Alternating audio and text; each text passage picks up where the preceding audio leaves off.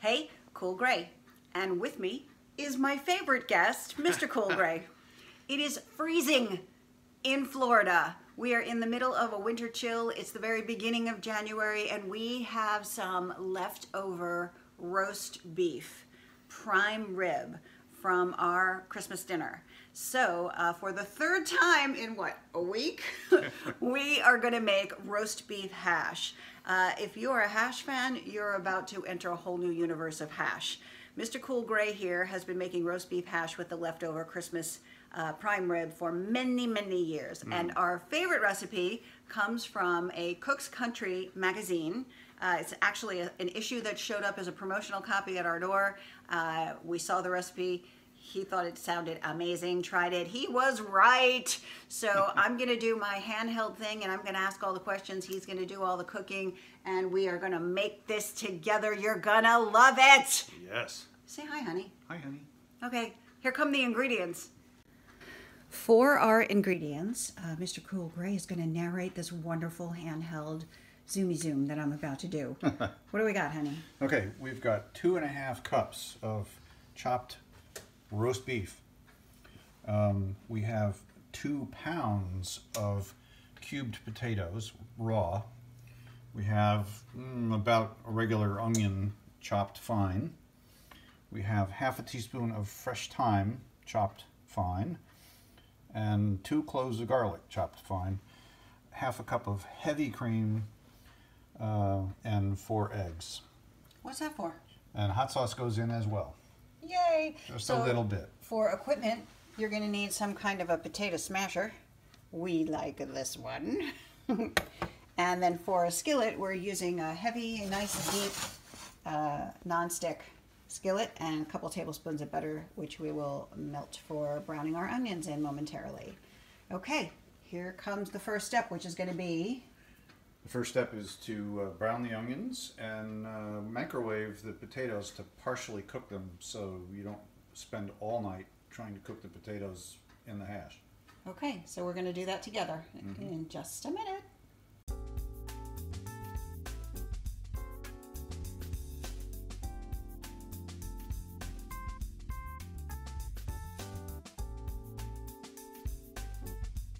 So the butter's melted. And we're ready to get started. So what are we going to do, hon? Okay, onions into the butter for probably 6 or 7 minutes to begin getting close to brown. And you have that on a medium heat right now. Is that where you want to keep it at? That's right. Okay. And get them going. And while they're cooking, the potatoes go in the microwave for about 7 minutes with a stir in the middle to partially cook them, so they're ready to go in. Okay, so you're going to cover that up because we don't want it. We don't want any. You're steaming venting. them, so yes, okay. You want to cover that up. So you're using, because of the size of the bowl we have, it doesn't have a cover. Right. We're using some wax paper to keep that steam in. That's right. Okay, up into the microwave. And we're doing how much? Well, 7 minutes total, 3.5, and then a stir. Just regular high heat. Yep. Giving it a stir at the halfway point. It's pretty hot, yes? Oh yes. So be careful of Quite your hot. fingers. So our onions are just where we want them to be. A couple of them have a little bit of a beginning to brown. Perfect. Okay, so now what happens? Garlic and fresh thyme go in.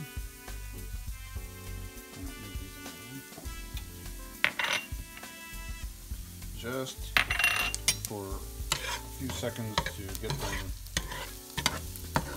making nice smells in the kitchen. I love the smell of thyme. And then we are going to put all the ingredients in the hash and start it cooking. It's going to get very hash-like very quickly? Yes. Okay. All right. So, in goes the beef.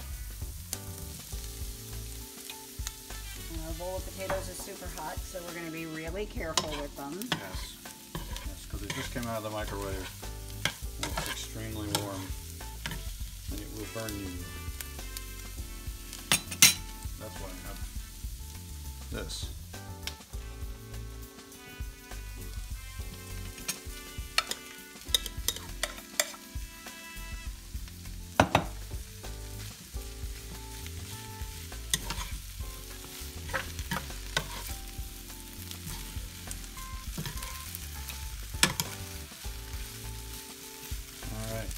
What's next? Well, because, you know, we're cooking in butter, and we're not worried about diet or anything with a dish like this, cream, heavy cream. Yes, sir. Wow, and is that for consistency, for flavor? Do we know? It's for flavor, and you need a little liquid to help it cook. Okay. And then we're going to put a little hot sauce in there, just a teaspoon.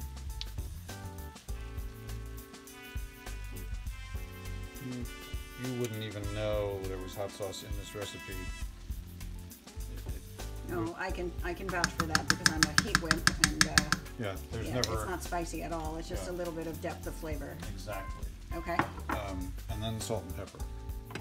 And I just want to point out that we're using our amazing jadeite salt cellar. I just love it.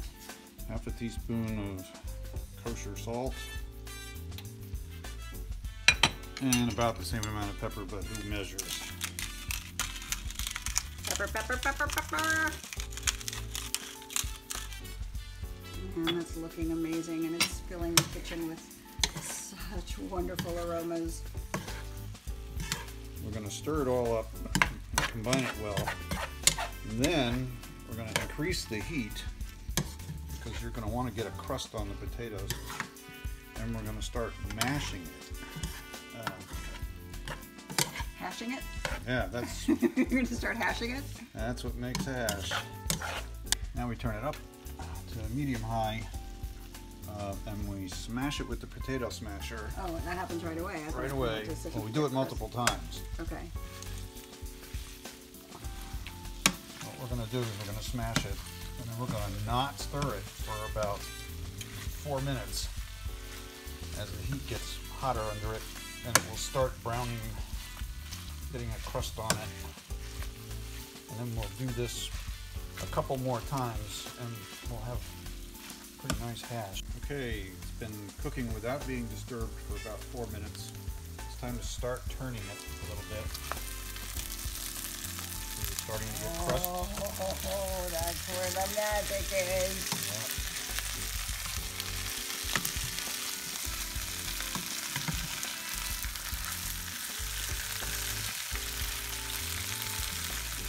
So 4 minutes the first time. How long does it usually take before it's completely brown? It's a couple more cycles at least of the same kind of thing. You leave it for 4 minutes each time?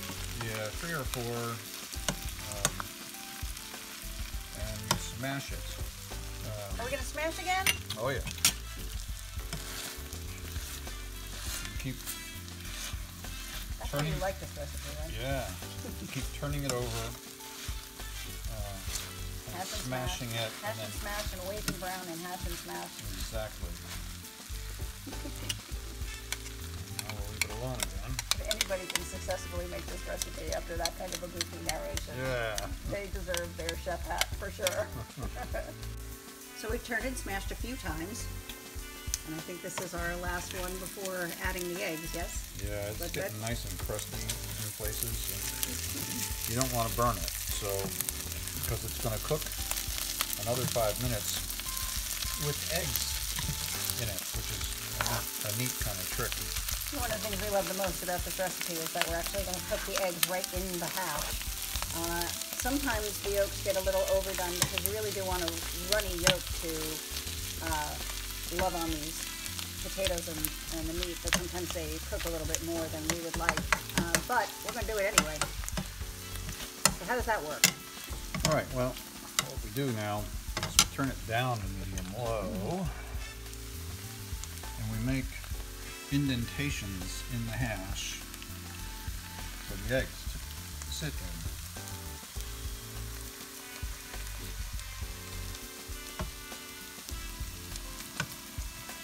want to go kind of as deep as we can so that those whites will cook. Yeah. We don't get to turn the eggs over. Yeah, if you don't have a little bit of the bottom of the pan showing, your eggs won't cook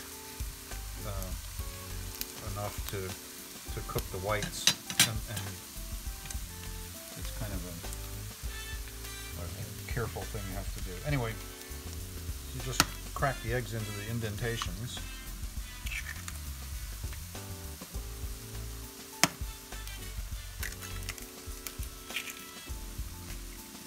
I know we got some shadows here. Handheld Saturday night casual cooking with Ma and Pa Coolgray. We're so giddy in the kitchen today because we already know how crazy delicious this stuff is, and I cannot wait to start eating it. No. And you just broke the bad news to me a minute ago that what was going to happen after we have dinner tonight? There should be some leftover for breakfast. Oh, what a heartbreak. So a little salt and pepper on the eggs.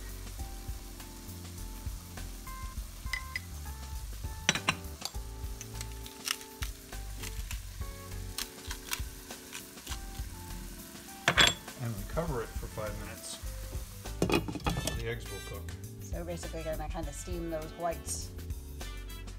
5 minutes have elapsed. Look at that.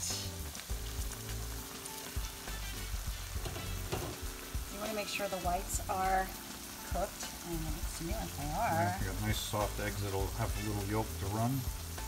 Take that off the heat. We're ready to plate? Yes, we are. Okay. So you cut it in wedges.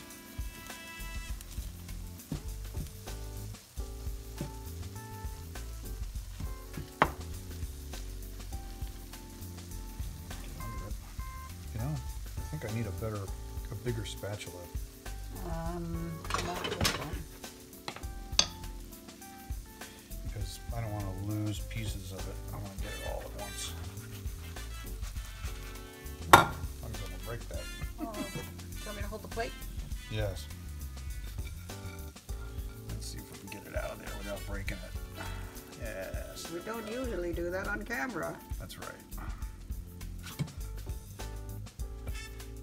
But it is hash after all. I mean,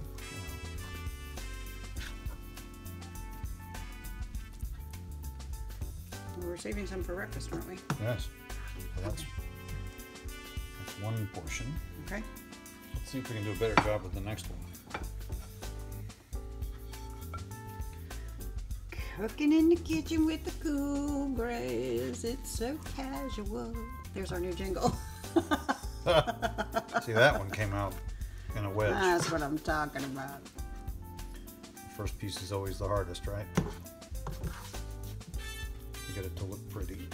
There you go. All right. Dinner. Breakfast for dinner. We love it. Breakfast for dinner. And you know what?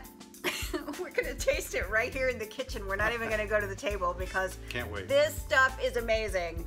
First, let me see if I can get a nice egg yolk drip for perfect. you. Can you see came that? out I just don't know right. if you can. This lighting kind of steals it from you, but you want some of that runny egg to get right down in everything. Get a little bit of everything here. Ready? Oh. Yeah. Crusty beef, potatoes, onion. Oh my gosh. Yum. Listen, make this. That's all I'm going to say. We're going to take the rest of this over to the table and enjoy dinner. He's just going to continue enjoying dinner while I tell you, thank you so much for watching this video. Would you please like it if you did? If you make this recipe, please let us know in the comments. Or if you have a similar recipe or other experiences with hash in your life, we'd love to know about it. Please consider subscribing if you haven't already. And on the main channel page, click the little bell, ding, ding, ding. You'll be notified whenever there are new videos. In 2018, we are doing cooking videos half the time and art videos the other half the time. Don't miss one of them. Thanks, and we'll see you next time. Say bye, honey. Bye, honey.